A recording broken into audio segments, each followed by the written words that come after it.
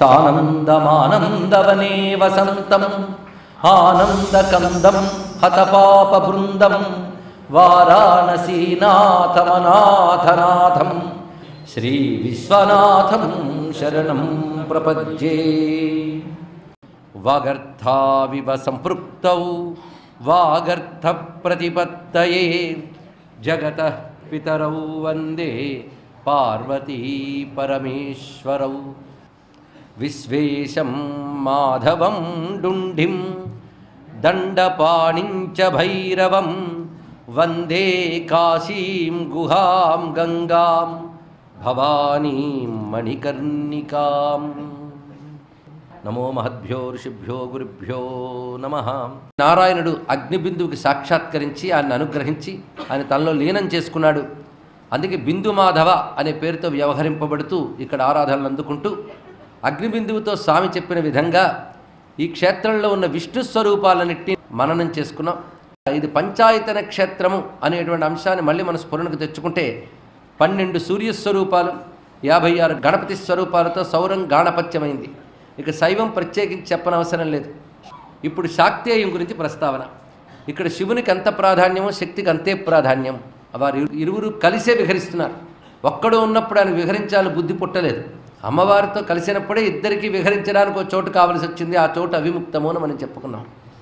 అందుకు శివశక్తుల ఏకత్వం ఉన్నటువంటి ఈ చోట శక్తి క్షేత్రములు అనేక విధాలుగా భాషిస్తున్నాయి.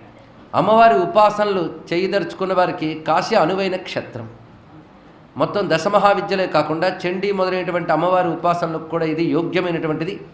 అయితే వేదం ప్రతిపాదించినటువంటి శాక్తేయ తత్వాన్ని దేవీ భాగవతం, దేవీ పురాణం మొదలైనవి అందిస్తూ ఉన్నాయి.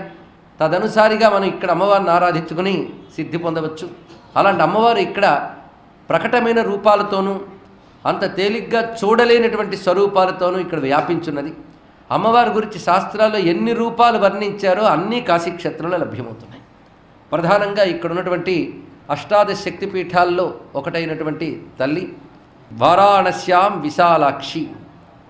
ఈ శక్తి వైభవాన్ని ఇక్కడ అగస్త్య మహర్షికి సుబ్రహ్మణ్య స్వామి తెలియజేస్తూ విశేషించి శక్తుల గురించి చెప్తున్నాను విను అని ప్రస్తావన చేసి మొట్టమొదటి విశాలాక్షి నామాన్ని ఇక్కడ చెప్పడం జరిగింది. వారాణస్యాం విశాలాక్షి క్షేత్రస్య పరమేష్టద. ఈ క్షేత్రంలో పరమ ఇష్టద, పరమమైన ఇష్టాన్ని ప్రసాదించేటువంటి తల్లి. పరమేష్టము అంటే మోక్షం అని అర్థం. ఇక్కడ పరమేష్టం అంటే గొప్పవైన ఇష్టాలు ఇచ్చేది అని అర్థం తీసుకోవచ్చు. ఇంకా లౌకికమైన కోరికలు కోరేవారు. కానీ బ్రహ్మేష్టం శరణముపగమ్య అని వేదవాక్య ప్రకారంగా చూస్తే వేదం ప్రకారంగా ఇష్టం అంటే బ్రహ్మమే, ప్రియమైన వస్తువు పరబ్రహ్మ. అందుకే పరమ ఇష్టద, పరమమైన ఇష్టమునిచ్చినది అంటే పరబ్రహ్మని, పరబ్రహ్మ జ్ఞానాన్ని ప్రసాదించేది. విశాల తీర్థం గంగాయాం కృత్వా పృష్ఠే వ్యవస్థిత. ఇక్కడ విశాల తీర్థమునున్నది. ప్రధానంగా లలిత ఘాట్ దగ్గర నుంచి అటు విశాలాక్షి క్షేత్రం వరకు కూడా వ్యాపించినంత విశాల తీర్థముగా దేవీ భాగవతం వర్ణిస్తున్నటువంటి అంశం. శక్తిపీఠాల్లో దీన్ని విశాల తీర్థంగానే వర్ణించారు. అక్కడున్న తల్లి విశాలాక్షి. ఇక్కడ అక్షితత్వం రూపంతో అమ్మవారిని ఆరాధించడం మన సంస్కృతిలో కనబడుతుంటుంది. లలితా శాస్త్రంలోనే విశాలాక్షి విరాగిణి అని ఒక మాట కనబడుతుంది. విశాలాక్షి దేవి విరాగిణీ తత్వం అని చెప్పడంలోనూ ఆ తల్లి జ్ఞానస్వరూపిణి అని అర్థం కనబడుతున్నది. జ్ఞానం యొక్క లక్షణమే విశాలము. ఎందుకంటే దేహమే నేను అనుకునేటువంటి అజ్ఞానం పరిధి కలిగినది. దేహాత్మభ్రాంతి విడిచిపెట్టి సర్వవ్యాపకమైన బ్రహ్మమును తెలుసుకోవడమే జ్ఞానం. సర్వవ్యాపకము అంటే విశాలమేగా. అలాంటి జ్ఞానాన్ని ప్రసాదించేది కనుక విశాలాక్షి అని ఆ మాట ద్వారా మనం తెలుసుకోవాల్సిన తాత్వికార్థం.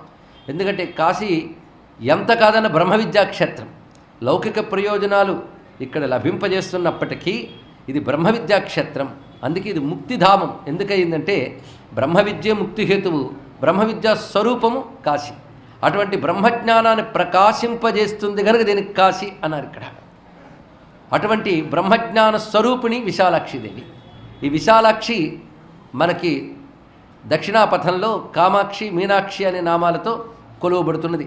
లలితా శాస్త్రంలో కామాక్షి, కామదాయిని అన్నారు. అక్కడ విశాలాక్షి, విరాగిణి అన్నారు. ఆ దేవతాతత్వం తెలుసుకోవడానికి పక్కనున్న నామం మనకి సహకరిస్తుంది. సర్వాభీష్టములు ప్రదానం చేసేది కామాక్షి, వైరాగ్యస్వరూపిణి విశాలాక్షి, సౌందర్య రూపం మీనాక్షి. వక్త్రలక్ష్మీ పరీవాహ చలన్ మీనాభలోచన అక్కడ చెప్పారు. అయితే ఇది ముగ్గురు తల్లుల పేర్లు కావు, ఒకే తల్లి కళ్ళకున్న 3 లక్షణాలు. ఇది మనం తెలుసుకోవాలి. ఆ తల్లి కళ్ళే సౌందర్య నిధానములు కనుక మీనాక్షి, భక్తుల అభీష్టాలు నెరవేర్చుతుంది కనుక కామాక్షి, జ్ఞాన వైరాగ్యాలు ప్రసాదిస్తోంది కనుక విశాలాక్షి. మనకి ఇప్పుడు 3 రకాల అనుగ్రహాలు కావాలే కదా, అందుకు ఆ తల్లి కళ్ళకున్న లక్షణాలని మనం ఇక్కడ ప్రస్తావన చేసుకున్నాం. అంతేకాదు కామాక్షి అన్నప్పటికీ కూడా కశ్చ అశ్చ మశ్చ, కకారం బ్రహ్మవాచి, అకారం విష్ణువాచి, మకారం రుద్రవాచి, ఈ 2 సృష్టి స్థితి లయల్ని తెలియజేస్తాయి. అమ్మ కళ్ళు తెరిచి కళ్ళు ముయ్యడంలోనే సృష్టి స్థితి లయలు 3 జరిగిపోతున్నాయి. కళ్ళు తెరిస్తే సృష్టి, చూపు నిలిపితే స్థితి, అది మూస్తే లయ. సృష్టి స్థితి లయ. సృష్టికి కారణం బ్రహ్మ కనుక కకారం బ్రహ్మవాదీచ, అకారం విష్ణువాచి, రుద్ర మకారం లయకారకుడు, ఈ తత్వాన్ని చెప్తున్నది. కనుక సృష్టి స్థితి లేని 3 కా ఆ మా, తన చూపులతోనే 3 చేస్తున్నది కనుక కామాక్షి అని సృష్టి స్థితిలో ఈ కారణం అర్థాన్ని చెప్పారు.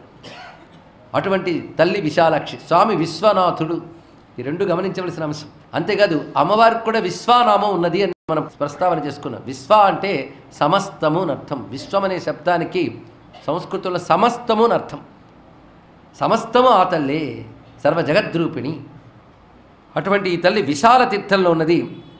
స్నాత్వా విశాలతీర్థే వై విశాలాక్షిం ప్రణమ్యచ విశాలాం లభతే లక్ష్మీం పరత్ర ఇహచ శర్మదాం. విశాల తీర్థంలో స్నానం చేసి విశాలాక్షిని దర్శనం చేసినట్లయితే విశాలమైన లక్ష్మి లభిస్తుంది అన్నాడు. విశాలము అంటే అనంతమైన లక్ష్మి లభిస్తున్నది. ఇక లక్ష్మి అనడానికి మళ్ళీ స్పష్టత కోసం పరత్ర ఇహచ శర్మదాం అన్నారు. పరత్ర ఇహ అంటే ఇక్కడ పరలోకంలో, ఇహలోక పరలోకాల్లోనూ. శర్మదాం, శర్మ అనే శబ్దానికి బ్రహ్మానందం అనే అర్థం ఇక్కడ. అందుకు శర్మదా అన్నప్పుడు లౌకికార్థంలో శర్మ అంటే సుఖం అని అర్థం చెప్పవచ్చు, కానీ శాస్త్రార్థంలో శర్మ అనే శబ్దానికి బ్రహ్మానందం అని అర్థం. అది ఇహలోక పరలోక సుఖములను బ్రహ్మానందాన్ని ప్రసాదిస్తుంది విశాలాక్షి సేవ. ఇక్కడ విశేషంగా విశాలాక్షిని ఎలా సేవించాలి, ఏ తిథుల్లో ఆరాధించాలి, ఇవన్నీ కూడా కాశీఖండంలో చెప్పబడుతున్నాయి. ఆయా ఆసక్తి కలవారు తెలుసుకుని చేసుకోవచ్చు. వివిధములైన సేవలు చెప్పారు అమ్మవారికి. ఆ క్షేత్రంలోనే ఉపవాసం ఉండడం, నియమపాలన చేయడం, ఏది విశాలాతీర్థ సమీపంలోనే ఉంటూ అమ్మవారిని ఆరాధించే విధానాలు చెప్పబడుతున్నాయి. ఇక్కడ మోక్షలక్ష్మీ సముర్జత్తం యత్ర కుత్ర నివాసిభి అత్యల్పమపి యద్దత్తం విశాలాక్షై నరోత్తమై. ఇవిడికి విశాల అని పేరు రావడానికి మరొక కారణం ఏంటంటే అనంత శక్తి స్వరూపిణి. అక్షి అనే శబ్దానికి కూడా ఇంకొక అర్థం మనం తెలుసుకోవాలి. కేవలం కంటి చూపు బట్టి చెప్పారని అర్థం లౌకికమైన అర్థం. శాస్త్రార్థం చూడాలి ప్రతిదానికి. ఇది కూడా శాస్త్రంలో లోతులకు వెళ్ళి ఉన్నది పరిశీలించడమే తప్ప లేని తేవడం కాదు. ఎందుకంటే అక్షి అనే మాటకి శ్రీ విద్యా తత్వం అంతా అందులో ఉన్నది అన్నాడు ఇక్కడ. ఎందుకంటే అమ్మవారు ఆరాధన చేసేటప్పుడు భావన తెలిసి ఆరాధించే వాళ్ళు ఈక్షత్యాత్మికా శక్తి ఆరాధన చేస్తారు. ఈక్షతి అని, ఈక్షత్యాత్మికా శక్తి, ఈక్షణ శక్తి. ఈక్షణము అంటే అర్థము స్పందన అని అర్థం. స్పందన శక్తి లేదా సంకల్ప శక్తి అని అర్థం ఇక్కడ. ఈక్షణ శక్తి, ఆ ఈక్షణ శక్తే అక్షి. అందుకు కామాక్షి అంటే ఈక్షత్యాత్మికా శక్తి. కళ్ళు మూసుకుని తెరవడం, తెరుచుకోవడం, మూసుకోవడం అనేది చైతన్యం యొక్క లక్షణము. ఈ సంకోచ వ్యాకోచాత్మకమైనటువంటి స్పందనాత్మకమైన శక్తి ఏదైతుందో అదే విశ్వరచనకి హేతు. అందుకే పరమాత్మ తానొక్కడు ఉండడమే కాకుండా ఏకోహం బహుశ్యాం అని స్పందన ఆయనకు కలిగింది. ఒక్క నేను ఎన్నో అవుతాను అని. ఇదే మాట ఉపనిషత్తులో స ఐక్షత బహుశ్యాం ప్రజాయేయ అని మంత్రంలో మనకు కనబడుతుంది. స ఐక్షత అక్కడ పరిశీలించాలి. అతడు ఈక్షించాడు అన్నారు ఇక్కడ. ఏమని? ఒక్క నేను ఎన్నో అవుతాను అనుకున్నట్ట. కనుక అక్కడేమో స అకామయత అన్నారు ఒక మంత్రంలో, స ఐక్షత అన్నారు ఒక మంత్రంలో. 2 ఉపనిషత్తుల్లోనూ వస్తాయి. అకామయత అంటే కామించాడు అని అర్థం. కామించాడు అంటే కోరుకున్నాడు, సంకల్పించాడు అని అర్థము. అక్కడ అకామయత చెప్పి ఇక్కడ ఐక్షత చెప్పడంలో భావం ఒకటే అయినప్పుడు 2 పదాలు ఎందుకు చెప్పారంటే రెండిటికీ ఒకటే అర్థము. ఇది తెలుసుకోవాల్సింది. అందుకు అక్కడ అకామయత, ఇక్కడ ఐక్షత 2 ఒకటే. కనుక కామించాడు గనక ఆయన పేరు కామేశ్వరుడు. ఆయన యొక్క కామనా శక్తి ఏదైతే ఉందో అది కామాక్షి, కామేశ్వరి అని చెప్పబడుతుంది. ఇక్కడ కామేశ్వరి శబ్దానికి అంత విస్తారమైన అర్థం ఉన్నదండి ఇక్కడ. అందుకే సకామయత అని ఉపనిషద్వాక్యం తెలిస్తే కామేశ్వరి అనే మాటకు అర్థం మనకు తెలుస్తుంది. ఎందుకంటే లలితా మహాత్రిపుర సుందరి మహాకామేశ్వరి ఆవిడ పేరు. ఇక్కడ కామేశ్వరుడిని శివుడు ఉన్నాడు. చాలామందికి తెలుసుంటే త్రిలోచనేశ్వరుడి దగ్గర కామేశ్వరుడు ఉన్నాడు. అయితే మనకు అనుకూలమైన అర్థం ఏంటంటే అన్ని కోరికలు తీర్చేవాడు. కానీ మనం శాస్త్రార్థంలోకి ప్రవేశిస్తున్నాం కనుక ఇకపై మహాకామేశ్వరి అన్నప్పుడు తెలియాలి. కామేశ్వరాస్త నిర్దగ్ధ సభండాసర శూన్యక అంటే బ్రహ్మ విద్య, అది పరబ్రహ్మ స్వరూపము కామ అనేది. ఆ బ్రహ్మ విద్య లభిస్తే అవిద్య సమూలంగా నాశనం అవుతుంది అని చెప్పడం ఆ నామంలో ఉన్నటువంటి ఆంతర్యం. అందుకు పరమాత్మ యొక్క స్పందనాత్మకమైన శక్తి, సంకల్ప శక్తి ఏదైతే ఉందో ఆ శక్తే విశాలాక్షి, అదే కామాక్షి. ఆ స్పందన శక్తి అది అనంతమైన శక్తి కలది, ఇచ్ఛాజ్ఞాన క్రియలకు మూలమైనటువంటి శక్తి. ఈ మాటకే మళ్ళీ ఉపనిషత్తుల్లోకి వెళదాం. సత్య కామ సత్య సంకల్ప అని మాట మనకు కనబడుతున్నది. సత్యము అంటే వ్యర్థము కానిది అర్థం. వ్యర్థము కాని సంకల్పము, వ్యర్థము కాని కామము. నిజానికి సంకల్ప, కామ, ఇచ్ఛ ఈ మూడు ఇంచుమించు ఒకే అర్థాన్ని చెప్తాయి, కించిత్ భేదాలు తప్ప. కనుక ఇచ్ఛాశక్తి అన్నా, సంకల్పశక్తి అన్నా, కామశక్తి అన్నా కూడా ఒక్కటే. పరమేశ్వరుడు ఇచ్ఛాశక్తిని మనం ఉపాసించాలి. ఎందుకంటే కేవల పరమేశ్వరుని ఎవడు ఉపాసించలేరు, ఆ నిర్గుణుడు. ఆయన మాయా సబలితం అంటే సంకల్పశక్తి కలిగిన వాడిని ఉపాసించాలట. అందుకే ఇచ్ఛాశక్తి కలిగిన పరమాత్మని శివ అంటారు అన్నది ఒక మాట. అందుకు ఈశ్వర సంకల్పశక్తిని ఉపాసించడమే లలితా ఉపాసన. ఇది తెలుసుకోవాల్సింది. ఎందుకంటే శివ సంకల్పాన్ని ఉపాసిస్తే నీ సంకల్పాలు సార్థకమవుతాయి ఇక్కడ. అందుకే శివ సంకల్పశక్తికే మరొక పేరు ఇచ్ఛాశక్తి. ఆ తల్లే కామాక్షి, ఆ తల్లే అక్షి విద్యాస్వరూపిణి. ఆ ఈక్షత్యాత్మికా శక్తి అనే మాటే అక్షి విద్య అని చెప్పబడుతున్నది. అంతేగాని కంటి యందు సూర్యుని ఆరాధించే విద్య ఒకటి అక్షి విద్య ఉపనిషత్తులు ఉంది, దాని గురించి ఇక్కడ ప్రస్తావన చేయడం లేదు. అదేవిధంగా విశ్వమంతా ప్రళయ దశలో ముడుచుకుపోతుంది, తర్వాత సృష్టి దశలో విచ్చుకుంటుంది. ప్రతి క్షణంలో ప్రతి కణంలో కూడా సృష్టి స్థితిలైన స్పందన జరుగుతూనే ఉంది. ఆ స్పందనాత్మకమైనటువంటి ఆ శక్తిని మనం ఉపాసిస్తున్నాం శ్రీచక్ర రూపంలో. శ్రీచక్రం కూడా బిందువు వికసించి చక్రంగా విస్తరించడం, ఆ చక్రం మళ్ళీ సంకుచితమై బిందువులో లీనమవడం, ఇదంతా ఈక్షత్యాత్మిక శక్తి. రహస్యము తెలిసి ఆనందించే వారికి పనికొస్తుందని చెప్తున్నాం. ఇకపై అమ్మ ఆరాధన చేసేవారికి ఈ భావం కలగాలి, అదే సంకల్పశక్తి. ఆ శక్తే ప్రతివారి హృదయంలో ఆ దహరమునందు ఆ చైతన్యముగా వికసించడం చేత జీవయాత్ర సాగుతున్నది. అది విశాలాక్షి విద్య. అది అణువులోనూ అదే జరుగుతుంది, అనంత బ్రహ్మాండంలో కూడా అదే జరుగుతుంది. కనుక సర్వవ్యాపకమైనటువంటి ఆ శివ సంకల్ప శక్తినే విశాలాక్షి. ఇది అక్షి అనే మాటకు అర్థం చెప్పుకున్నాం. అలాగే అక్ష అనే మాటకు అక్షు వ్యాప్తవు అనే ధాతువు ప్రకారంగా వ్యాపించినవాడు అని అర్థం చెప్పుకున్నాం. అది స్త్రీలింగం అయితే అక్షి అవుతున్నది. కానీ విశాలాక్షి అంటే విస్తారముగా వ్యాపించిన సర్వవ్యాపకమైన చైతన్య స్వరూపం అర్థం.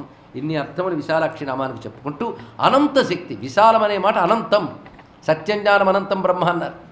ఇంకొక మహా ఉపాసకుడు ఒక చమత్కారం చేశాడు. అమ్మకి ఎందుకంటే విశాలమైన నేత్రములు, శివుడు విశ్వేశ్వరుడు కదా, అంటే విశ్వమంతా ఆయన రూపమే. విశ్వరూపాయ వై నమో నమః. ప్రేమగా శివుణ్ణి చూడాలనుకుందిట. అప్పుడు విశ్వమంతా తానయ్యున్న శివుణ్ణి చూడడానికి కళ్ళు ఇంతింతలు చేసి చూసింది. అందుకు విశాలాక్షి అన్నారు. ఇవి ప్రేమగా మనం భావించడానికి బాగుంటాయి. తాత్వికమైన శాస్త్రార్థం ఇందాక మనం ప్రస్తావన చేసుకున్నాం. అది గ్రహించాలంటే కొంచెం పక్వత అవసరం. ఇవైతే కాసింత భక్తి ఉంటే చాలు. రెండింటికి చిన్న భేదం ఈ విధంగా ఉంది. అటువంటి విశాలాక్షి మాత అనంత స్వరూపిణి కనుక ఎవరైనా సరే వాళ్ళ యొక్క మోక్షలక్ష్మి లభించాలి అంటే, ఎందుకంటే అనంత ఫలం అంటే మోక్షం, ఇది తెలుసుకోండి. అనంత ఫలం అంటే మోక్షమే. కొందరు అనంత ఫలం అంటే మాట విని ఆనందిస్తుంటారు, అంటే మాకు అనంతమైన ధనం లభిస్తుందన్నమాట. మంచిదే. అనంతమైన ధనం అంటే అది అనుభవించడానికి నువ్వు అనంతంగా ఉండవు, అది తెలుసుకోవాలి. ఇక్కడ ఎంత డబ్బు నీకు ప్రపంచం నిండా డబ్బు ఇచ్చినా అనుభవించినా నువ్వు ఉండవు కదా. కనుక అనంత ఫలం ఎక్కడుందండి ఇక్కడ? కనుక లౌకికమైన ఏ సుఖములు కూడా అనంత ఫలము కాదు. అనంత ఫలం అంటే మోక్షం మాత్రమే. అది సత్యం జ్ఞానం అనంతం బ్రహ్మ. ఇది తెలుసుకోవాల్సినటువంటి అటువంటి అనంత ఫలం తన నేత్రములతోనే అనిస్తుంది కదా విశాలాక్షి అన్నాడు. అంతేకాదు ఏదైనా సరే నీకు లోటు లేకుండా ఉంటే అదే అనంతం. ఇది ఒక నిర్వచనం అండి, ఇది బాగుంది. అంతే కదండి. ధనం బతుకున్నంతకాలం లోటు లేకుండా, తడుముకోకుండా, ఎక్కడుంది ఎవరిస్తారని అనుకోవాల్సిన అవసరం లేకుండా నీకు అందుబాటులో ఉంటే అదే అనంత ఫలదం. అవునా కాదండి? సృష్టిలో ఉన్న ఆరోగ్యమంతా మనకు వచ్చేయాలని అక్కర్లేదు. ఉన్న శరీరం రోగాలు లేకుండా హాయిగా సాధన పనికొస్తే చాలు, అదే అనంత ఫలం. అలా మనకి లోటు లేని సంపదకి అనంత ఫలం అని పేరు. అమ్మవారిని ఆశ్రయిస్తే ఆ లోటు లేని సంపదనిస్తుందయ్యా. అందుకు ఎవరైనా సరే అనంత ఫలం కావాలన్న వాళ్ళు ఈ తల్లి దగ్గరికి వచ్చి అత్యల్పమపి యద్దత్తం విశాలాక్షై నరోత్తమై తదనంతాయ జాయితే. తల్లి దగ్గరికి వచ్చి అల్పమైనదైనా భక్తితో అమ్మవారికి ఇచ్చినట్లయితే ఆ తల్లి అనంతమైన ఫలాన్ని ఇస్తుంది. ఎందుకంటే మనం ఎప్పుడు ఇచ్చినా అల్పమే ఇవ్వగలం. ఆవిడ నుంచి వచ్చేది అనంతం, మన నుంచి వచ్చేది అల్పమే.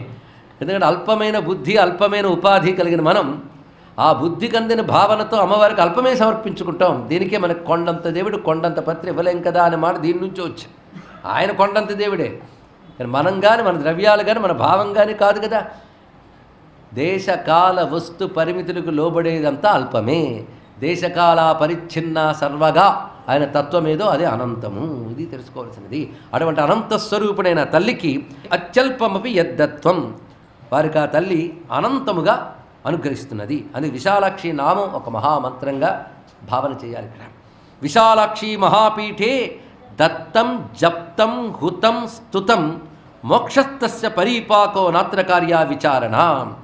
విశాలాక్షి పీఠం వద్ద దానము చేసిన, జపము చేసిన, స్తోత్రము చేసిన, హోమము చేసిన అది మోక్షాన్ని పండిస్తుంది. మోక్షస్తస్య పరీపాక. నిజమేనా అండి? సందేహం కూడదు. నా అత్ర కార్య విచారణ, ఇక్కడ ఆలోచించే పని లేదు. అందుకే అమ్మవారి యొక్క జపాది సాధనలు పండడానికి విశాలాక్షి క్షేత్రమైన కాశీ కంటే మించినది లేదు అనే దేవీ భాగవత వచనాన్ని కూడా మనం స్మరించుకోవాలి.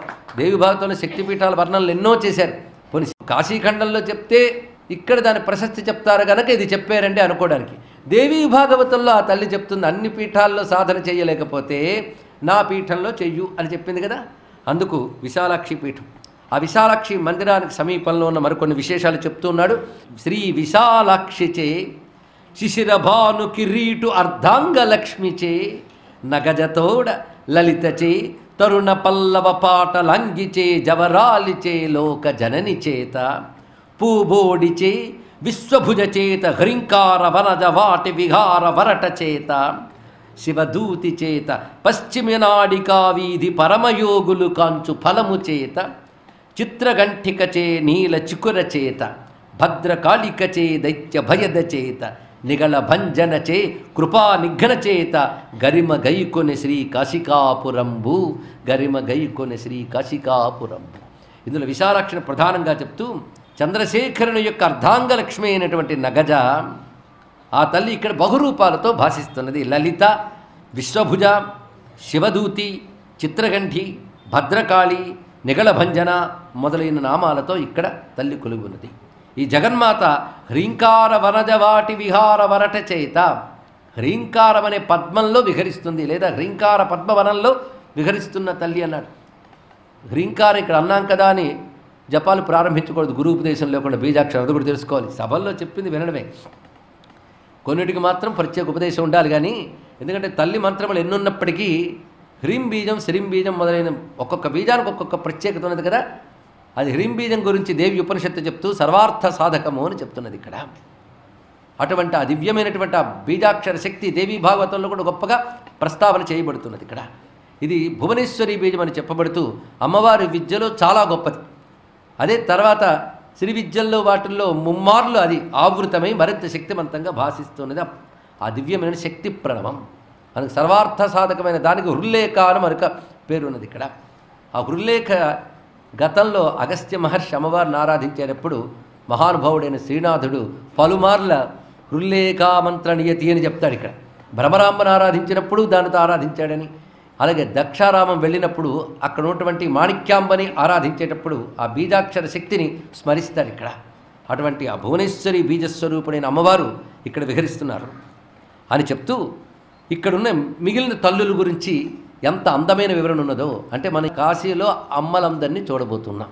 అయితే అమాయకమైన భక్తి కలిగి వింటున్నది శ్రద్ధగా ఏకాగ్రంగా విన్నవారందరికీ తత్క్షేత్ర యాత్రా దర్శన ఫలము లభించుగాక అని అమ్మవారిని మనం ప్రార్థన చేసుకుంటూ తతోన్యల్ లలితాతీర్థం.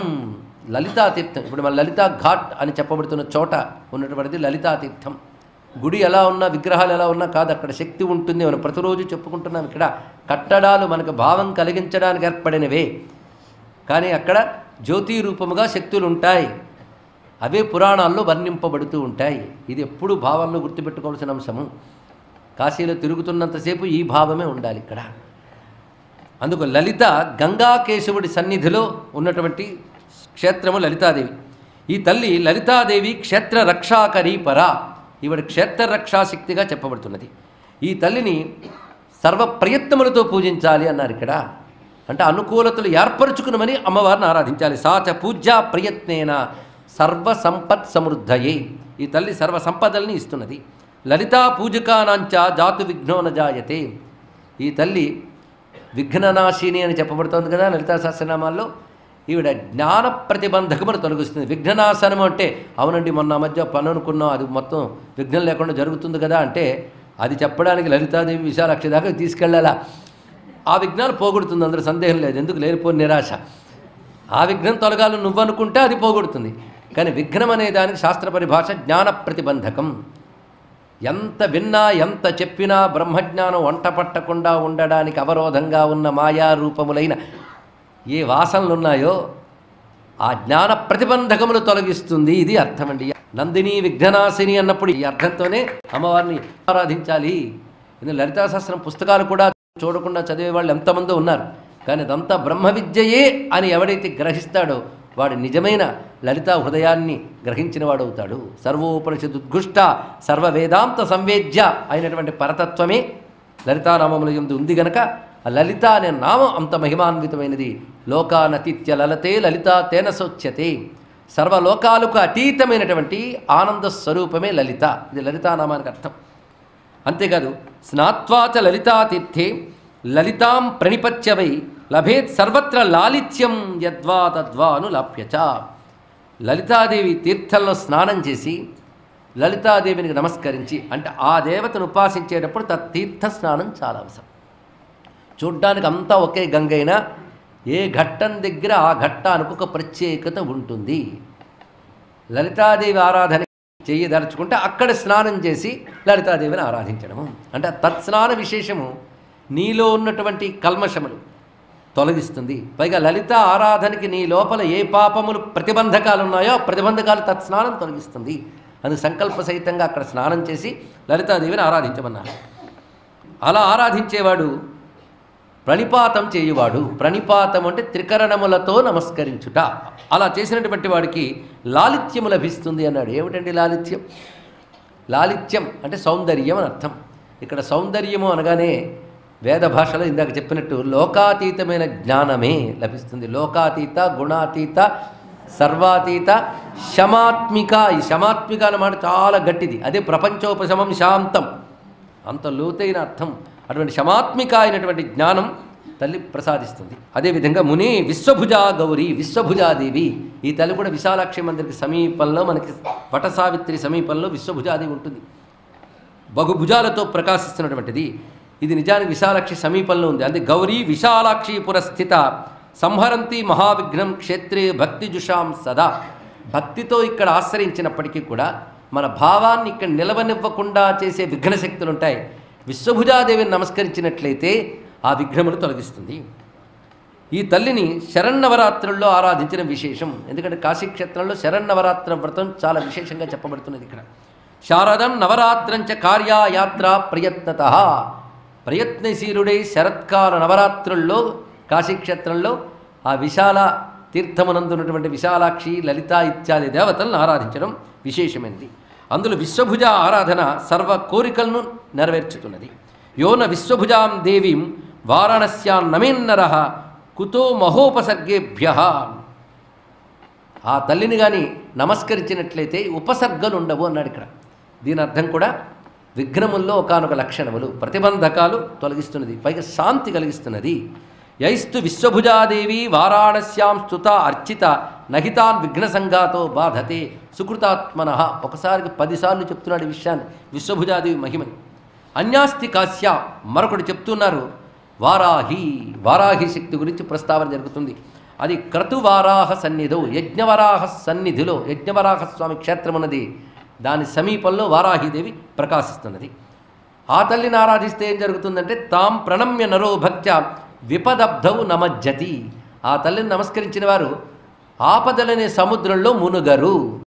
ఈ వీడియో మీకు నచ్చినట్లయితే లైక్ ఆర్ షేర్ చేయండి. మరిన్ని ఆధ్యాత్మిక సనాతన కార్యక్రమాల కోసం మా ఛానల్ సబ్స్క్రైబ్ చేసుకోండి.